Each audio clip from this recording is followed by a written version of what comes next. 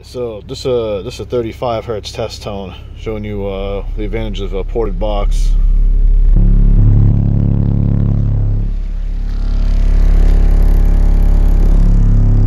Now you would expect the subs to be moving pretty heavily right now,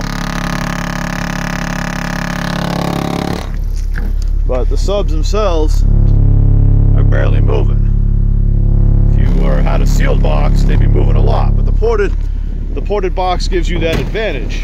And that's not even at port tuning. That's above port tuning, because that's actually tuned to 30, and that was a 35. But the camera has a 30 hertz frame rate, so even if it was moving, it wouldn't show the sub moving at 30 on this camera. Otherwise, I'd show you that the subs don't really move at all. I mean, they're very, very, very steady at 30 hertz, even though there's a lot of movement in the Jeep and a lot of output.